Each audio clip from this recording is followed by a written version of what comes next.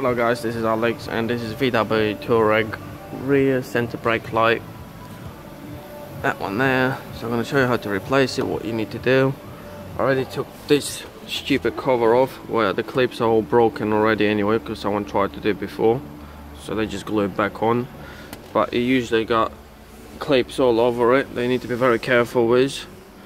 You need to get a tool behind it, plastic tool, and try to work it off slowly.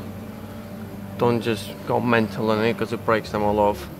After you've done that, there's going to be 8mm nut there, 8mm nut there, and 8mm nut there. Once you've done them, you're going to need to get here, get plastic tool like that,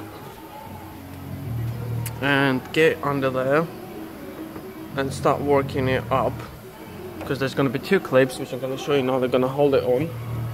And they're a bit of a bastard, so you need to work it out slowly. And then it comes out, you can see that white one goes in the hole.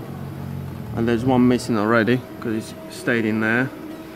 So that's the only thing they're going to hold it. Then you're going to have a pipe connecting there. You need to pull that black bit off, and it unlocks it, and then you just slide it off. That's the washer jet.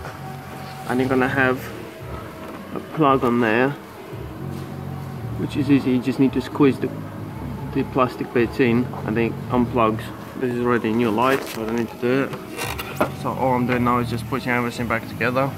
I just made this video because I haven't seen any online and there's a lot of people asking about it.